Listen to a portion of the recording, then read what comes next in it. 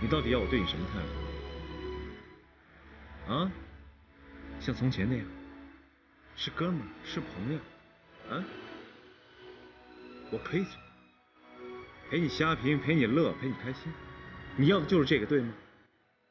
没问题，很简单，我现在就可以陪你去玩、吃饭、卡拉 OK、蹦迪，好吗？可能吗？可能像你说的那样吗？如果你愿意的话，可以，我愿意和你做朋友。你真的就是这么自私？我没想错。你还想伤我伤到什么程度？你不知道我这有多疼吗？没错，我们不可能再回到从前了，永远不可能。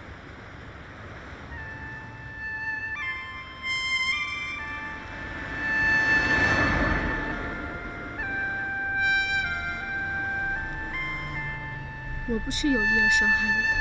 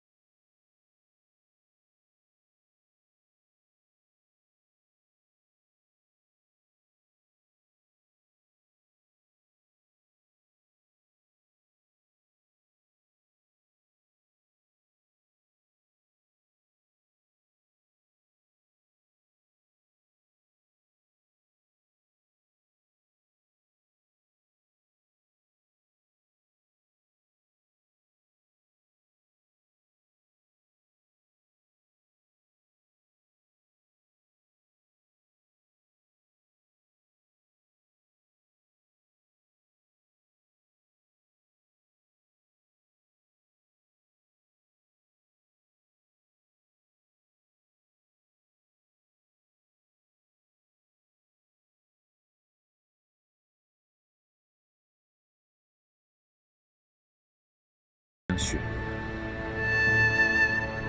流完了，就什么都没有。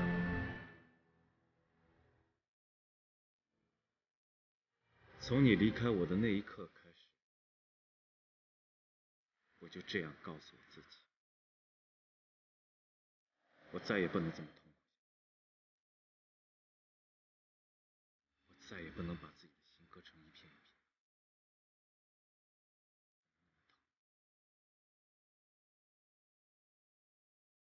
发誓，这辈子不再会为女人流鼻。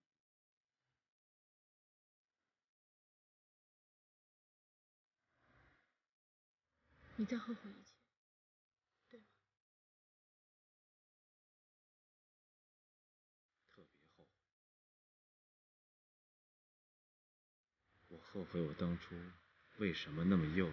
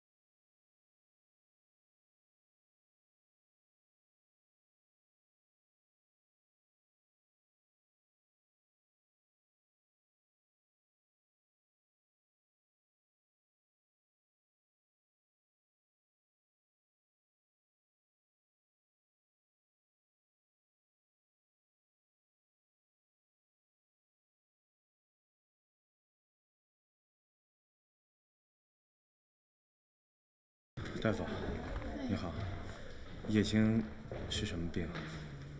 你是他什么人啊？朋友。哦，他这几天一直挺累的，做了大手术又赶上值班，他是过度疲劳加上精神受了点刺激。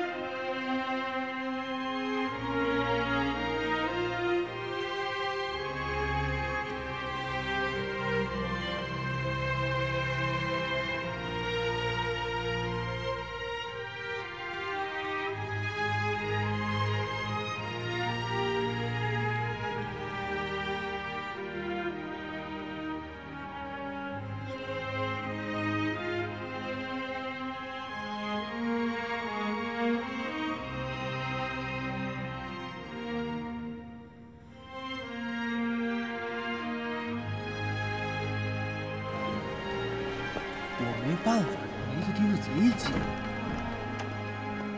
我操！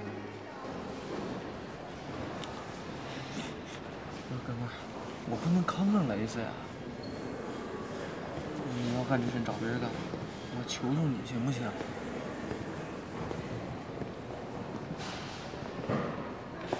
那你说呢？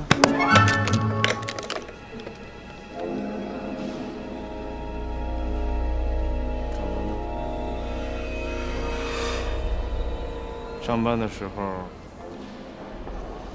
给小姑娘打电话。没有。哎，雷子，听说你和你媳妇儿重修好了？你管得着吗？干活去。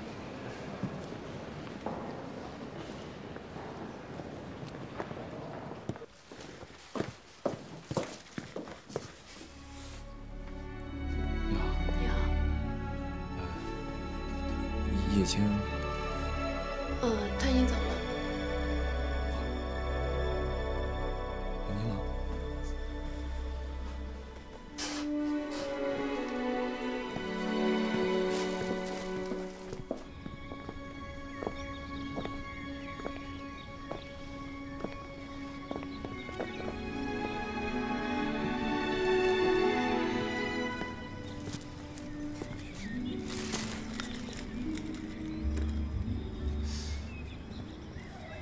你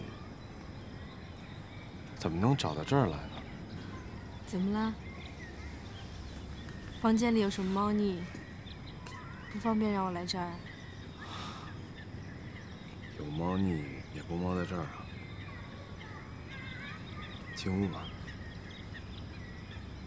方便吗？太方便了。我请你喝杯东西。来。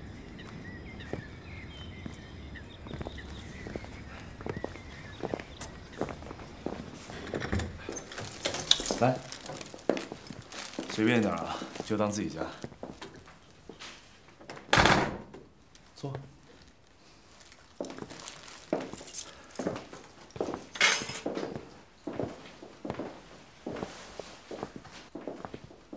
是我这辈子第一次送女人花。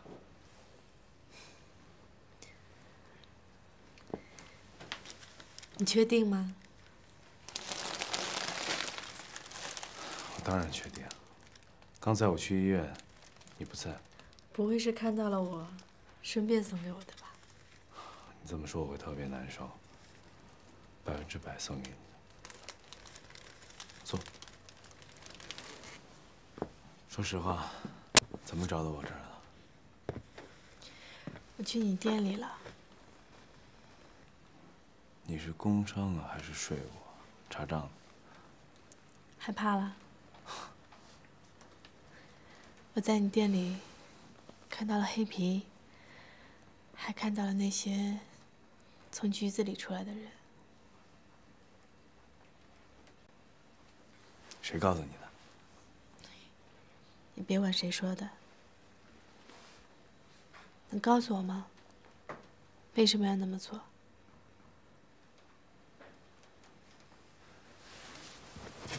也没什么为什么，就觉得他们挺可怜的。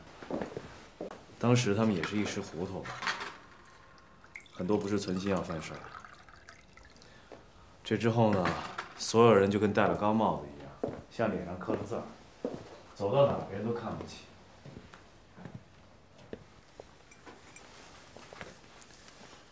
得有人帮他们一把，要不然他们心里都装着恨。对社会也没什么好处。是不是看到他们，就想到了你自己小时候，总是挨骂？我有那么惨吗？其实我在398那会儿，倒跟那些人挺像。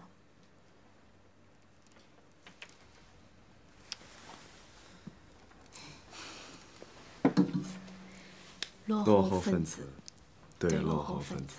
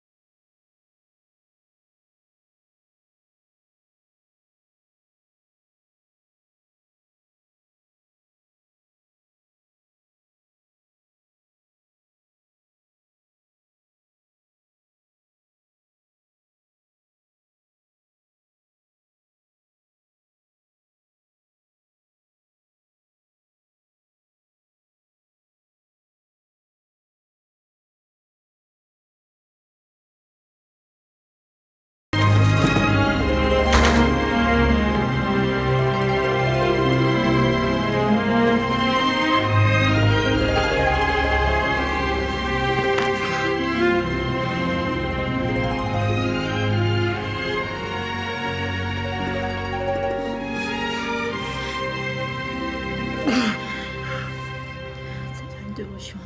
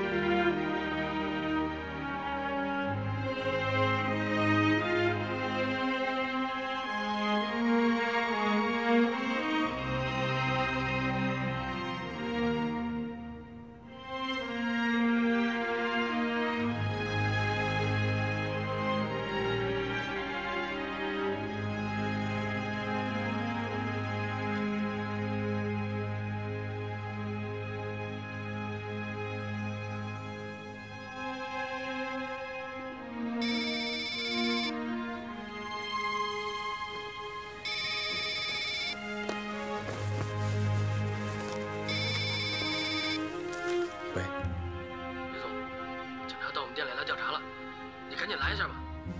行，我马上过来。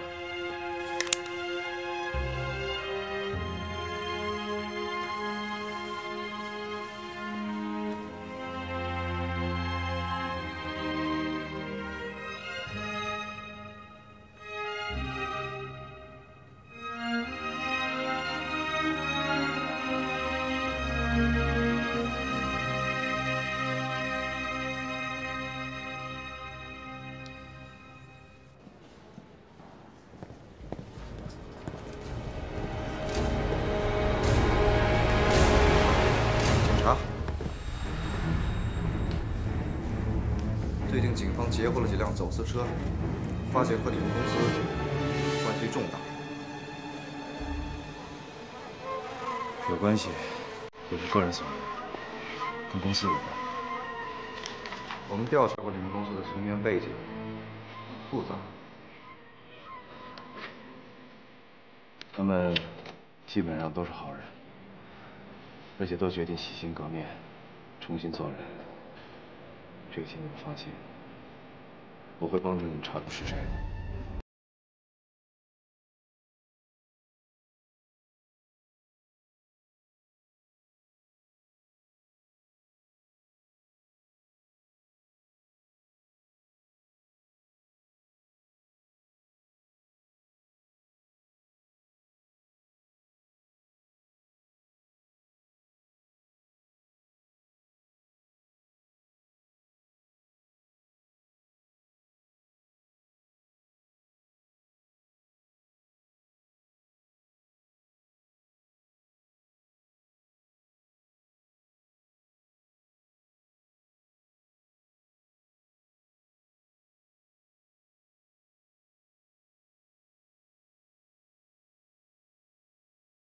你在哪儿？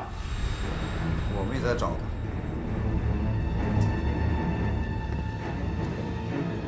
我知道，他最近新交了一女朋友。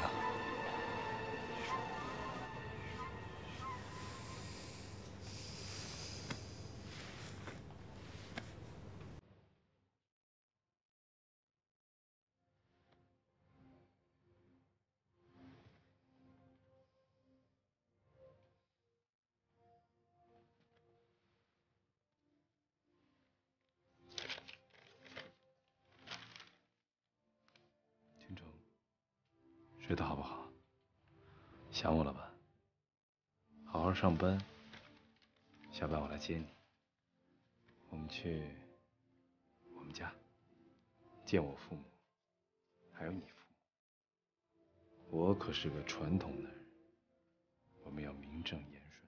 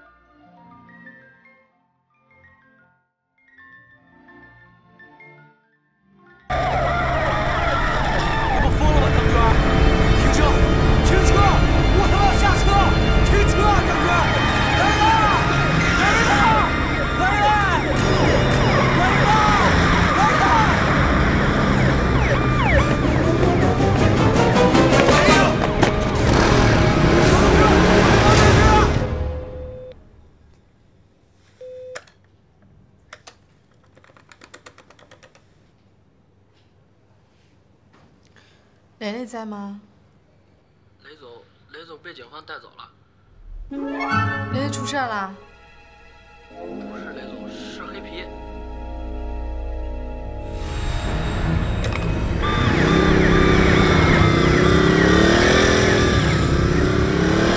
长官，停车！停车！放开！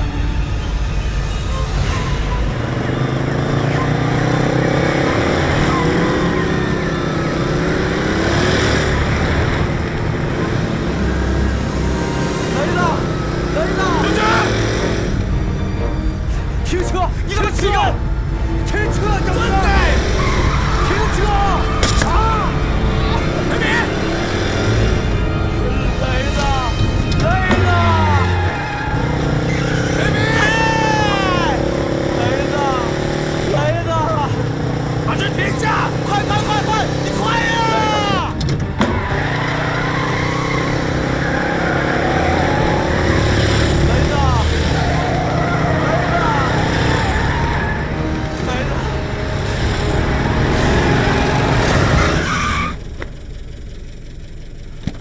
雷子，雷子，雷子，雷子。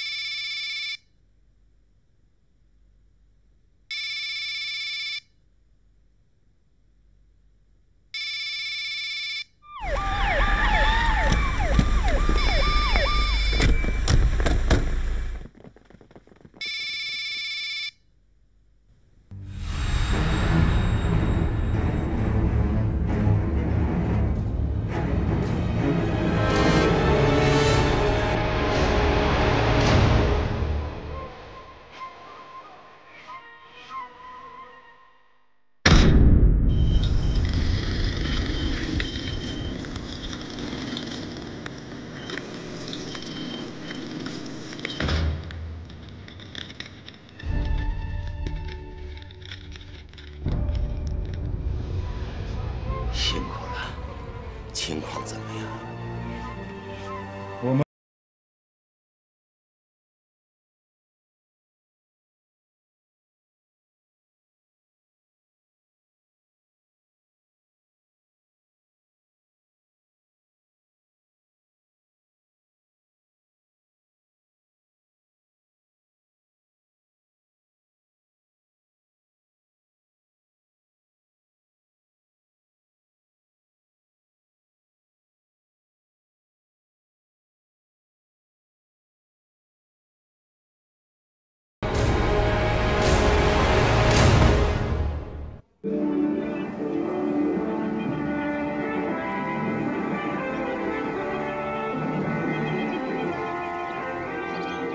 上证指数小幅高开，随后在钢铁、金融等权重板块的带领下放量上涨。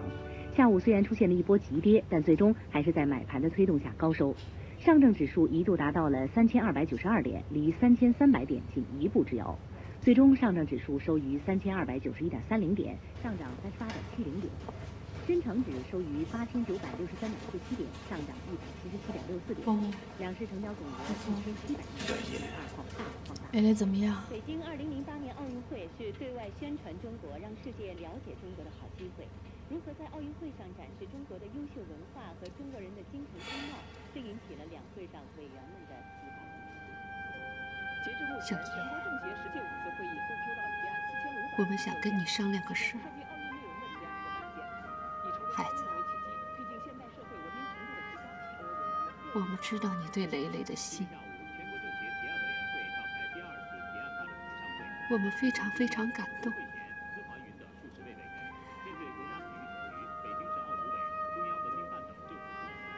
可蕾蕾现在这个样子，也许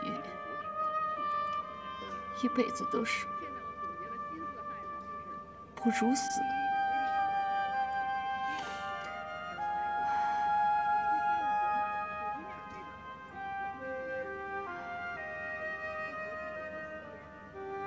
我们不想拖累你。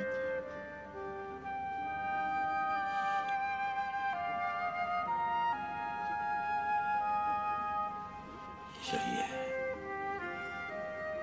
你就离开蕾蕾吧，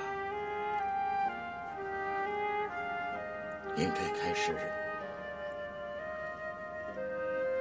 你自己的生活呀。孩子，你还年轻，你不能。不可能，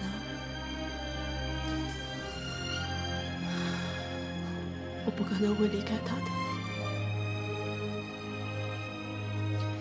只要他需要我，我就会一直陪他。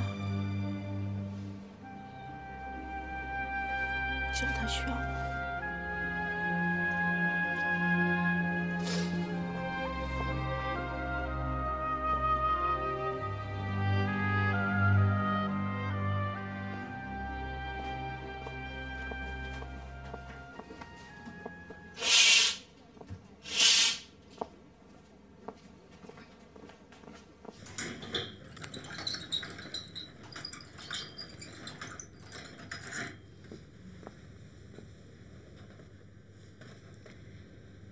今天怎么样？好吗？又长胡子了？昨夜刚刮的，今天又长，还真是老爷们儿了啊！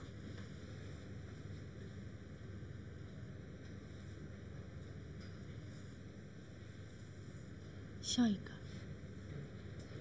笑一个。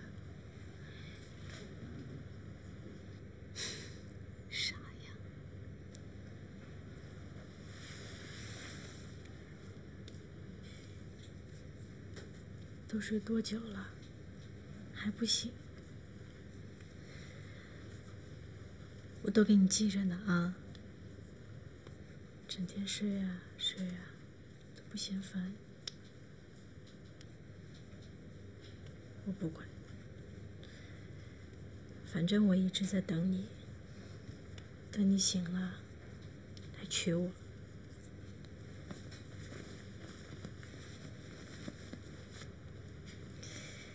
街道呀，接管你的蕾蕾汽车店了，员工全都是刑满释放人员，连主管都是，连中央台都报，特别好。你现在可是本市的大名人啦，干了一件特别好的事儿，真的。从第一次见你我就知道。你比谁都善良，以前还真是怕你闹，心你烦，怕你跟我吵。你现在好了，一句话都不讲了，真不理我了呀？啊？也是啊，早就习惯了，习惯你那样了。飙车、骑摩托、发疯，那才像你呀，是不是？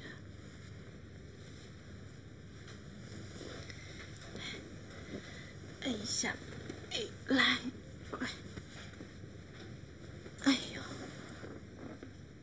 躺着。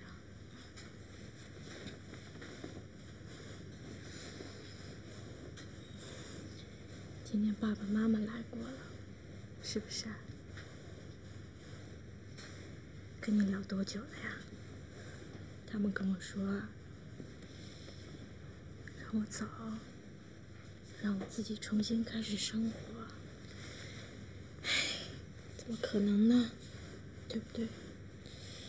我们俩那么长时间，都已经习惯了。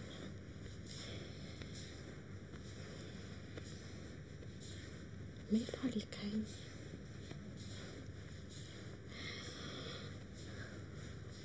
是不是啊，蕾蕾？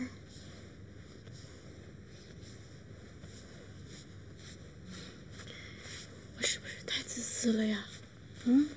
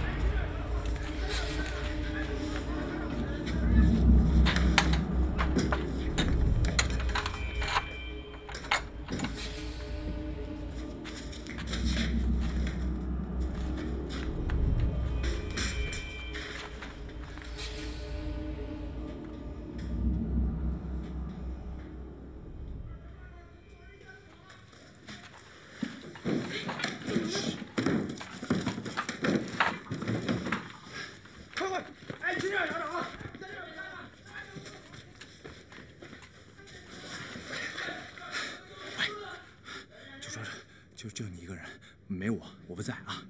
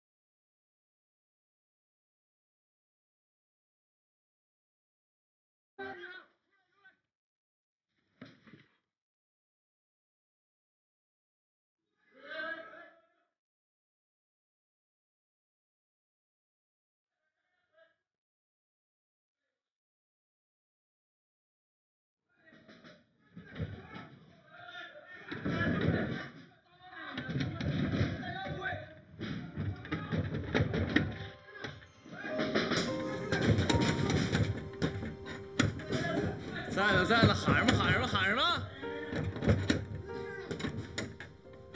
出来！喊什么？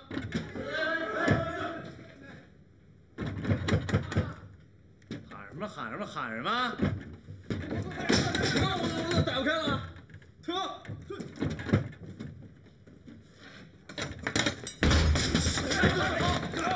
这是医院，里面在进行手术。 要出什么医疗事故，你们谁负责？谁负责？啊！都出去，出！还有，走！出！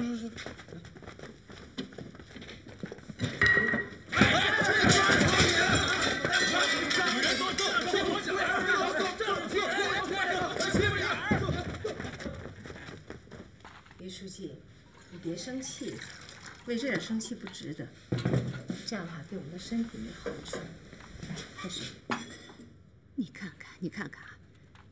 连个为人民服务的基本态度都没有，还戴个大口罩，哼，嫌我们脏是不是？这我不好说。我跟你说，来这儿看病的，好些可都是老干部，弄这么个女人过来，也太不负责任了吧？我得向厂里反映。反映吧，赶紧反映吧。你知道谁把她弄来的？谁呀？ 许副厂长呗，本来我们所里名额就满了。这老许，尾巴才加起来几天啊，又要犯错误。哟，你小点声啊，这话可不能乱说。哼，苍蝇不叮无缝的蛋，一个巴掌也拍不响啊。我看这个女人啊，也不是什么好东西。哎呀，你小点声，小点声。雷子。 可算抓着你这个臭小子！谁敢动我，谁敢欺负小孩？叫不然他就上我头！别说我头！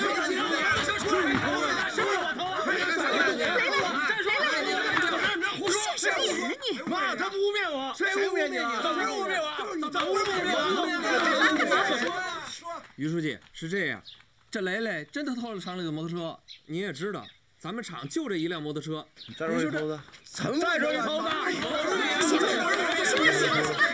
别说了，我教育不够，我回家教育。许副厂长那儿我做检讨，雷雷还小，就原谅他一次吧。啊，他还偷了4只鸡呢，我呸！我开了摩托车，我怎么偷的40只啊？你放屁吗你？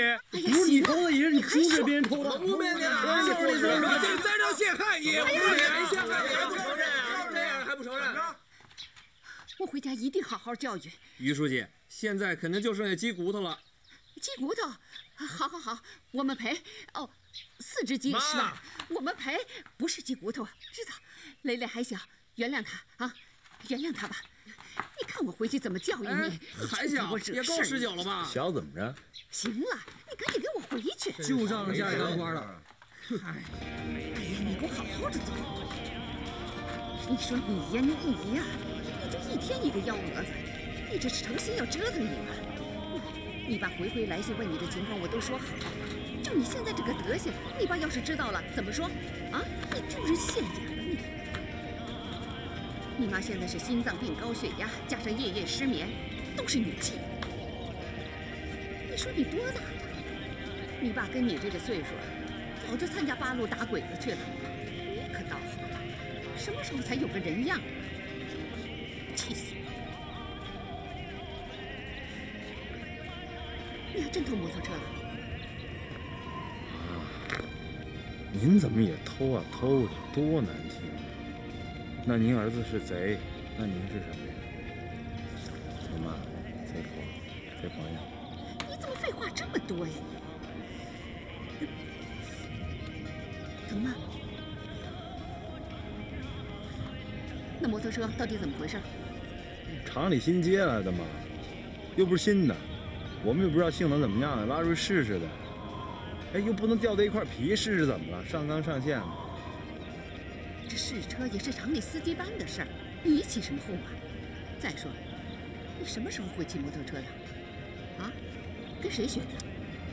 我这车特简单，跟那自行车差不多，看见了。吹牛吧你！你学自行车还是我教你的，摔了多少跟头？你这事能不记那么清楚？笑了吧？笑了，笑了。嘿嘿，笑了。嘿嘿。行了，那我问你，4只鸡怎么回事？鸡我没偷啊，人偷也不偷鸡呀！我告诉你，偷鸡贼周扒皮，下作恶心，就黑皮马杆他们干。你呀，就是不上进，成天跟那些小痞子们鬼混。你怎么不像大头那些上大学的学呢？啊？大头也偷了，这就是给他送行了。大头？啊？偷鸡？啊？哎呦，你以为还大学生呢？鸡贼！你这个……哎！哎呦！臭小子！小混蛋！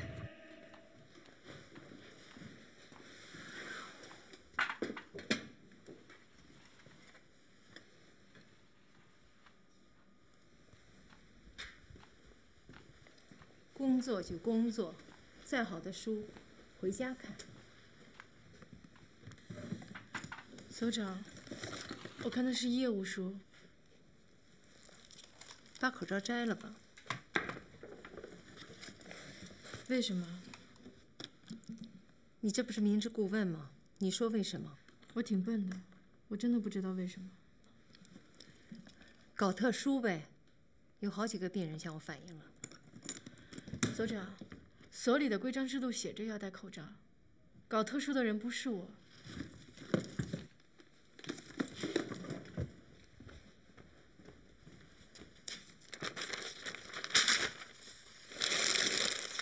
入乡随俗吧。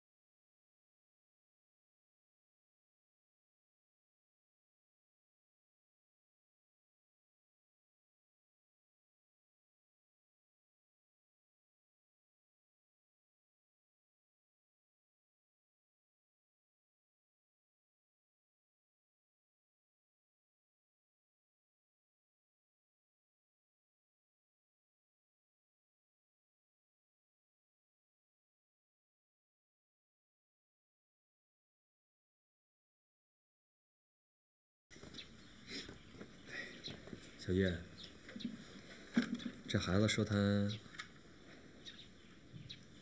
说谎。什么？邓丽君，就半导体。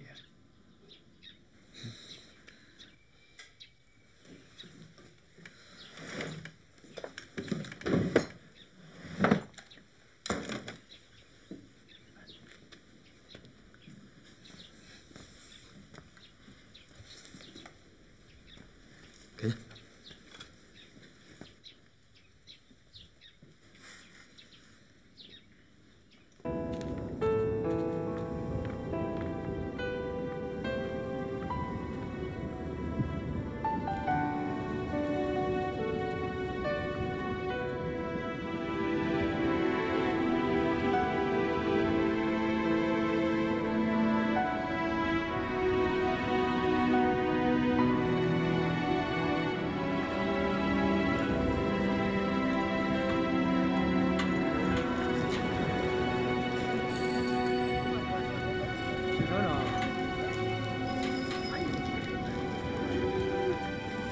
把你给吹来了，走走走，家里讲讲。我跟你说，哎，不是，昨天晚上人刚跟我送了一点上好的礼物，我让嫂子炒俩菜，咱哥俩好好喝两杯。不了，许厂长，我就几句话，咱在这儿说，边喝边说，在这儿说就行。那个，我来是想跟您打听个事儿。你看你跟我客气啥？说吧。我的录取通知书啊，已经收到了。学院那边说下个星期可能就得去报到了。哈哈，这事儿我早就知道了，好事嘛。你不是就来要车吗？嘿，没问题。你有多少钱？我给你派一吉普够吗？不，车卫生所给解决了。我来是有个事儿，想跟您打听一下。别客气，直说，什么事儿？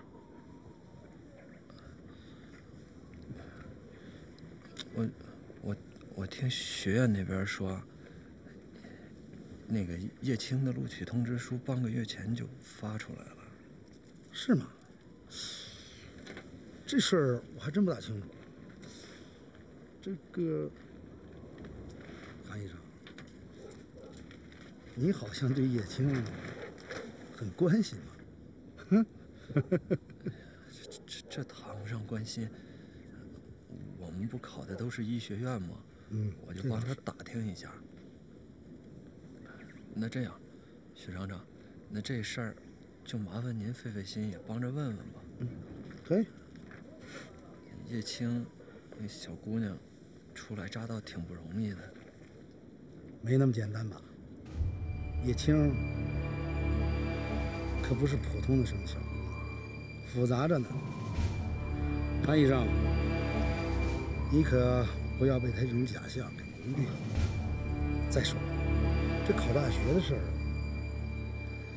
厂里都不知道，他没有经厂里同意，他是私自去参加考试的。也就是说，这都根本不合法。那叶青不是在双立公社报名考的试？我已经了解过了，双立公社根本没有出具任何证据，私自参加考试就是违法。你知道违法什么意思吗？许厂长，您这话说的也太严重了，不就是个高考吗？叶青挺用功的，挺好的。韩医生，韩同志，我们农场是有组织的，无论办什么事情，都要有手续。这高考嘛，它也不能例外。没事了吧？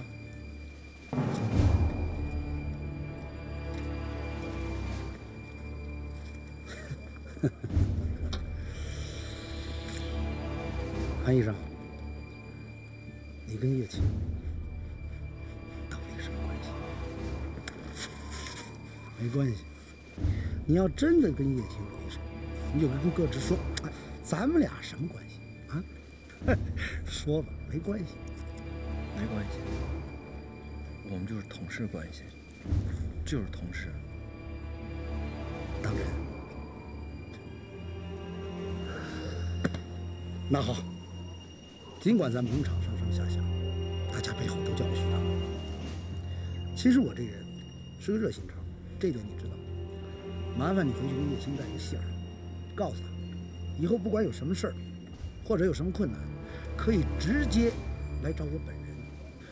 用不着像今天这样再拐弯抹角啊！那我就不留你喝酒了。好，再见。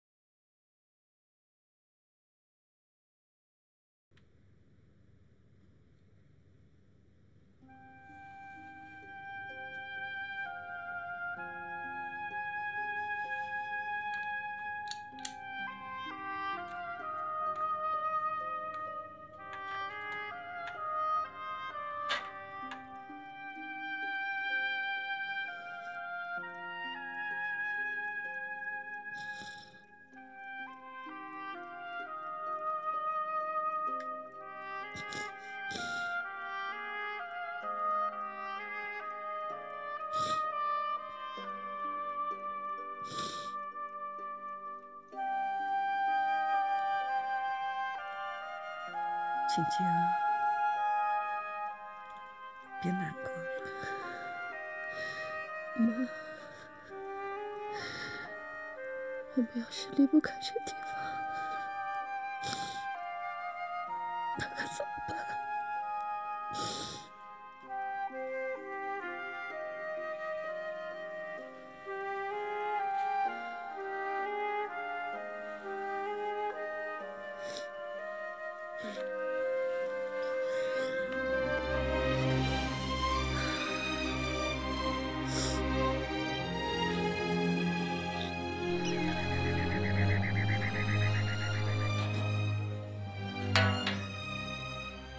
赶紧起来！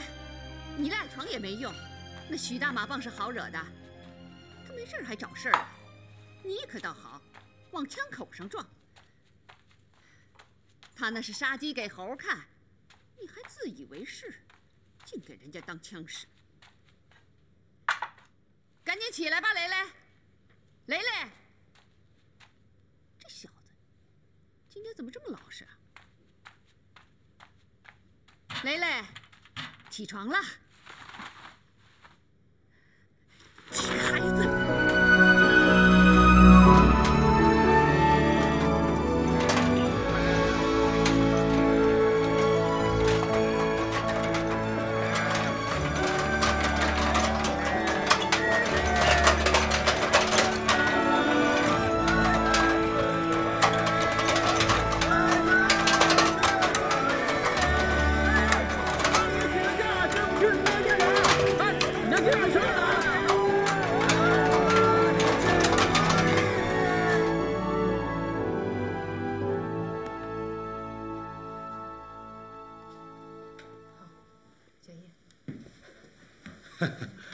所长，忙着呢。哟，徐副厂长，来来，好，你进来要。来，徐副厂长坐。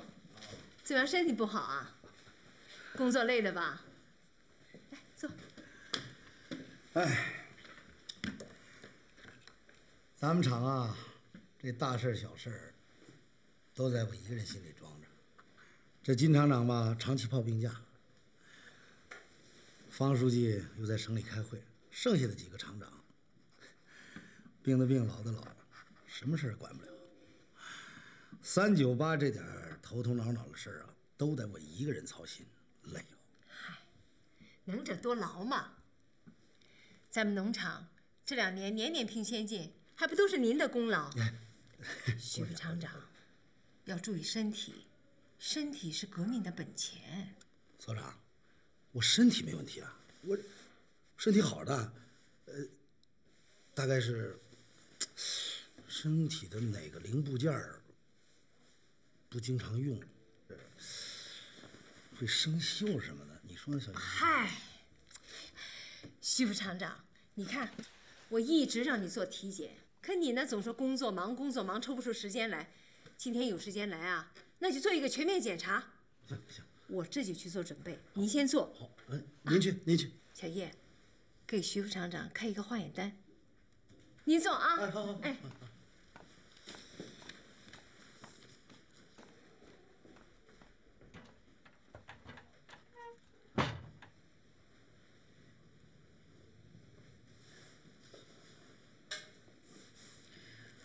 徐副厂长，你哪儿不好？我这浑身上下哪儿都不舒服，小叶医生，您看我该怎么办呢？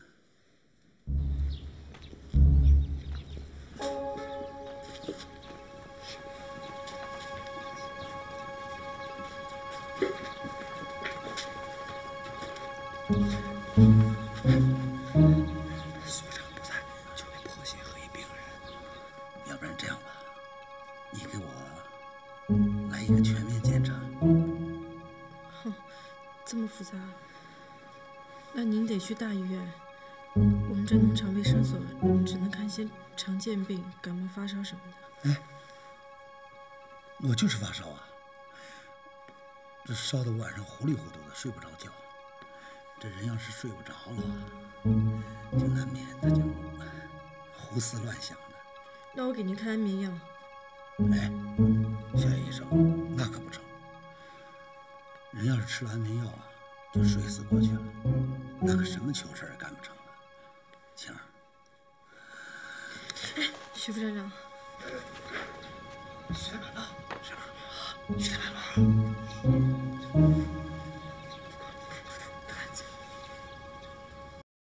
我听说，我看见你不仅会针灸，还会按摩什么的，你用不着这么客气。特别是在没人的时候，就咱们俩，你叫我许大爷行，或者老许，什么都可以，啊？我去拿体检表。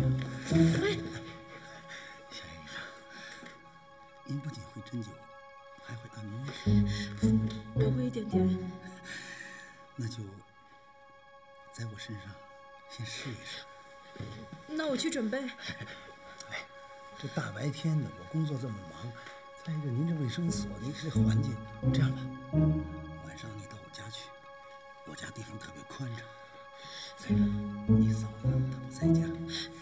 对不起，我徐副长人别这样的。是吧？真的。徐大妈光电话儿跑这儿来，徐大妈老是说操人，徐大妈就不写成。是。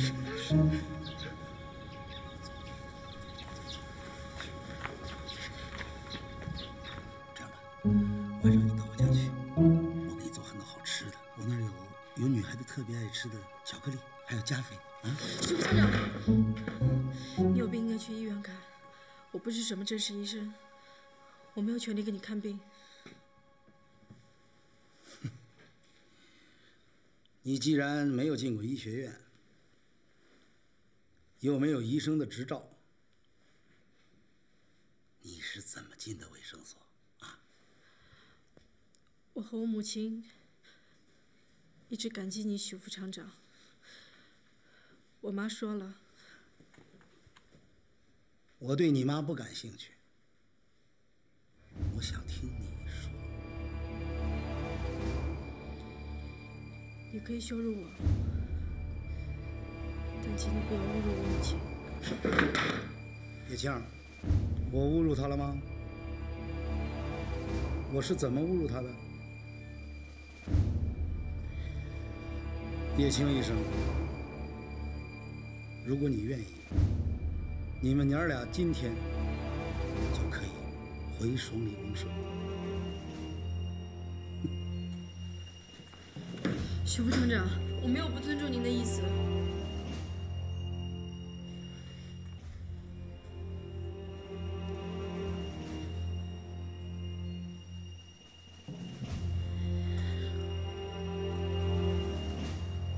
叶青医生，有什么话还是晚上到家里说吧，我会等着你的。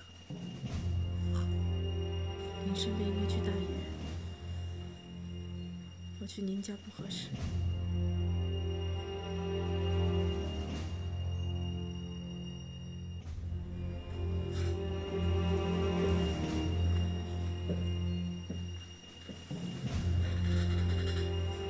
许副厂长，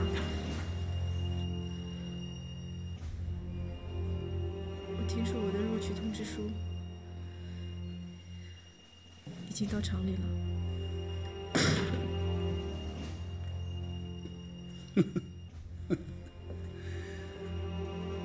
是吗？你的录取通知书都到了398了，那我会认真的帮你查一查。不过我想告诉你，叶青医生，像你这样作风败坏的女人，谁肯要？哪家大学他敢要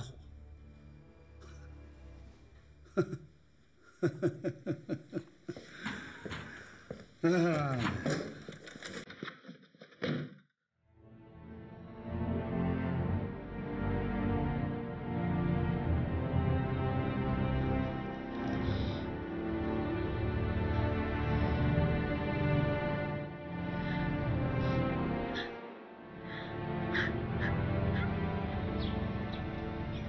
徐厂长，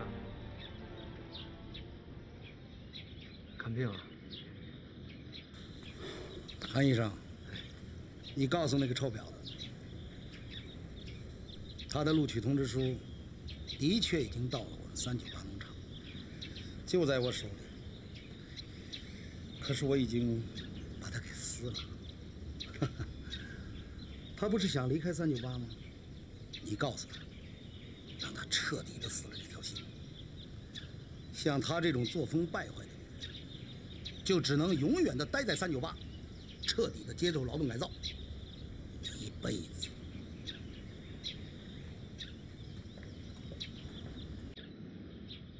许厂长。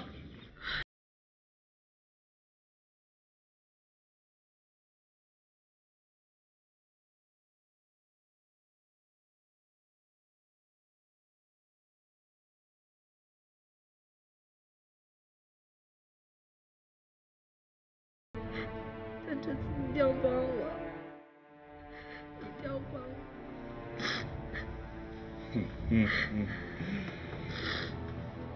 小乖乖，要不要帮妈妈？妈妈，你可以找我呀。谁让你进来的？出去！我农场正式职工，我看病，我凭什么不能进来？看病找医生去看。你不医生吗？我不是。什么？ 哎，你穿着大白褂子，人模狗样的，说你不是？哎，走后门进来了吧？许大马棒照顾他。你要干什么？我看病啊！我到卫生所能干嘛？所长，哎，有人看病！哎，喂，叫什么所长啊？多大事啊？这事你就成了，喊那么大声，因为我干嘛呢？我告诉你啊，我不像那些老流氓，我吃素。 坐怀不乱，我对那些风骚女人我没兴趣。你要干什么？哎呦，我说什么了？我夸你呢，我说你漂亮有气质，我特崇拜你，跟那李铁梅似的。我家的表叔数不清。哎，许大马旺是你们家第几个表叔？哎。 出去！我这正事还没办完呢。那个什么，我现在这脑袋疼，眼睛疼，什么肺炎、肠炎、阑尾炎，什么胃炎，反正就是那常见病，一样开一种。先开个10张。你快点，赶紧的，我还有事儿呢。出去！ 我这没开完假条，我凭什么出去？你神经病啊！我凭什么给你开假条？出去！你个破鞋！哪个男人找你都挺大方的，你干装什么装啊你啊！我告诉你，我要不看你这个女的，滚！我抽你信不信？我抽你！你抽你！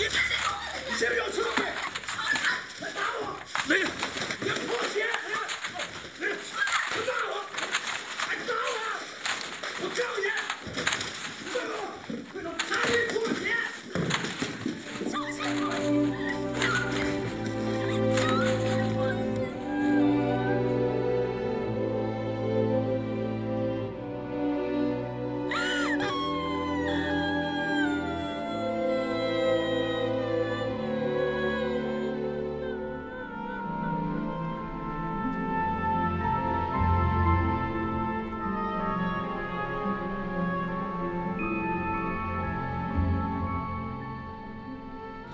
告他去，我非整死他！出来，我给他脖子上挂一串破鞋，我让他打我。雷雷，你怎么一点人事不懂啊？啊，你父母是怎么教育你的？不是韩医生，我说他跟你有个球关系，干嘛连我父母也捎上啊？你跟他有一手，那许大马棒饶不了你，我告诉你。雷雷啊，雷雷，不是你小小的年纪，你怎么那么黑心烂肺呀你？啊？叶青怎么得罪你了？你这么骂他？那他给你什么好处了？你这么维护他？雷雷，我告诉你啊，叶青是个好同志，所有的流言蜚语都是造谣、诽谤、污蔑。是好同志还是好女同志？哎，什么刘亦菲？你说我听听，我帮你判断判断，是不是诽谤造谣？我跟你这种小屁孩根本没法解释。雷子，假条。哎，韩医生，哎，韩医生，干嘛？那个，我领悟了，叶青是个好同志，叶青同志万岁万岁万万岁！那个，开上假条。哎，韩医生，我错了，我写个检讨，明天上厂广播站广播去，要不然我妈写个表扬信，就咱卫生所送省里去。那么同情人家，同情我呗。奶奶，我跟你说，以后不能这么欺负叶青了。叶青和他妈都是好人，他们生活的太艰难了，懂不懂？懂什么懂？几天？你不开假条吗？10天。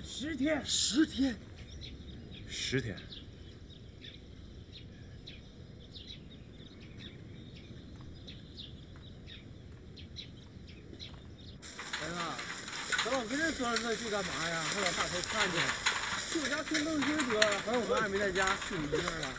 别跑劲儿！怎么样？我告诉你啊，今天我要侦查，我就看这破鞋到底有多破。待会儿等他来了，绝对别出事儿，听见没？好。来。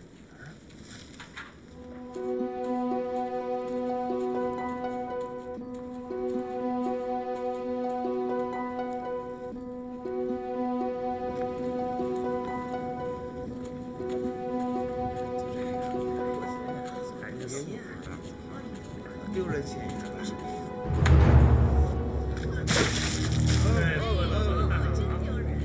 看啥呀你？啊，你看你过来是咋的呀？真从家这过来的啊？看啥呀你？你想吃人是咋的呀你？啊，你看你这小样吧你！啊，你有啥好看的？你看你这样吧，你那死眼的你！哎，这老爷这也来了，大家伙看看，小爷这老爷这也来了，哎，大家伙看看，走吧，他家那个走吧回家。干啥呀你？啊，哎，大家伙看看这谁你？哎，小孩走得了，你瞅瞅你那个老太爷那样吧你！啊，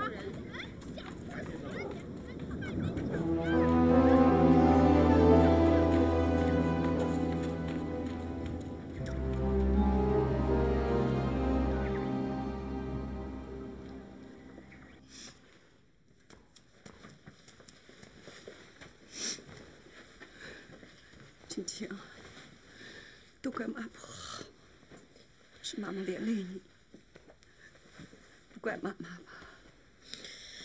妈，怎么能怪你啊？再说都粉碎4人帮了，我爸肯定会平反的。以后我们一家人在一起，肯定会特别特别好的，谁也不会再欺负我们的。你去做饭。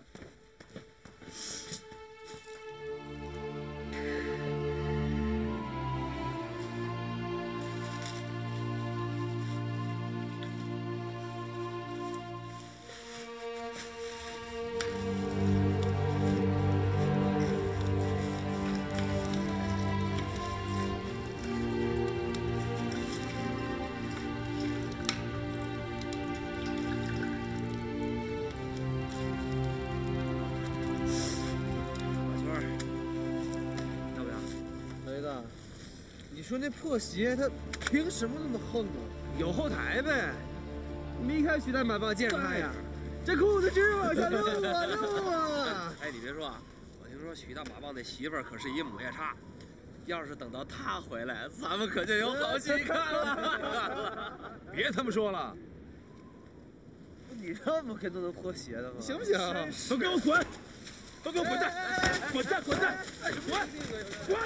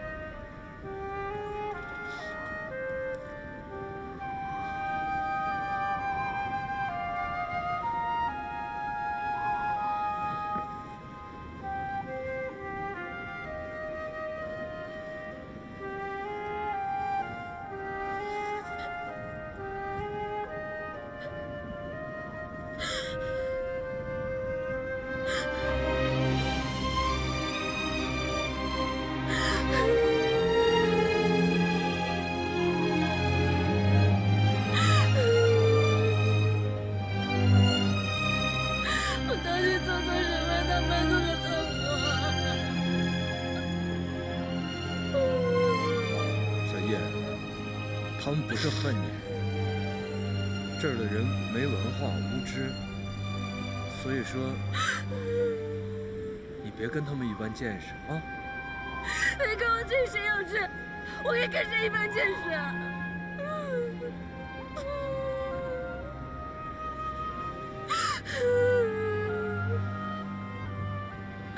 还是你是这个农场里唯一不歧视我的人。你告诉我，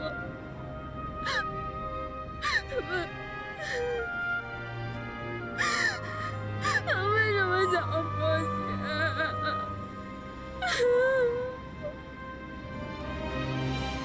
他凭什么这么羞辱我？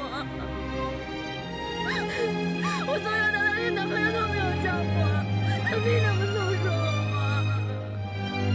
连那个小流氓都敢羞辱我，他凭什么呢？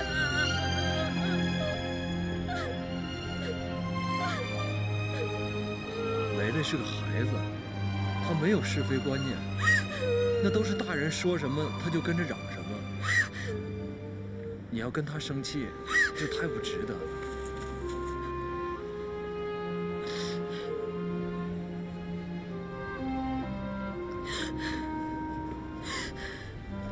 再说，也不是所有人都这样。咱们所里，包括所长，对你还是挺好的。小叶，马上不是要上学了吗？别想这些不开心的，想想未来的光明，啊！新雪能放我走吗？他会放我去上学吗？这398不是徐大王帮自己独立的王国，会有办法的。对了，小叶，找找方书记还有金厂长，我也帮你想想办法，啊！还是谢谢你，我知道你为我的事情一直在帮我，谢谢你。别客气，咱们不是同事吗？再说你要上了学，咱们就是校友了。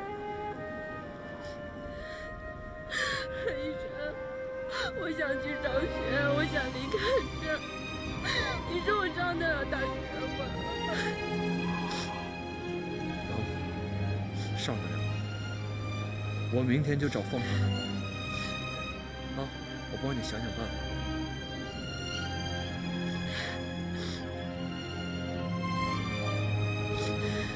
小叶，赶紧回家吧，天晚了这不安全啊。